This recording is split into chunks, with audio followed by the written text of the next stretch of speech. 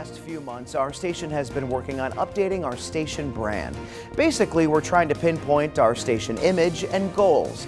It gives us an opportunity to take a deep dive into our culture as a station, our purpose within the community, and how we hope you, the viewer, see us. We do this every few years so we know we're evolving with our community. It's been an eye-opening process, really digging into what we as employees think about the way we do things.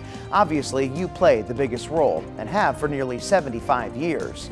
Since the days of Lee Kynard and Sandra Hughes, our station has been hyper-focused on the community. Throughout this brand process, we've interviewed viewers, asking them what they thought of our station and what our station means to them and the Triad.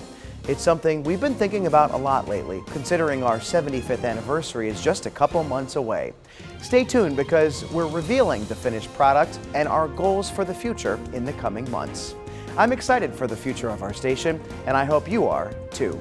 That's just my 2 cents, and your 4 to 5. WFMY News 2 at 5 starts right now.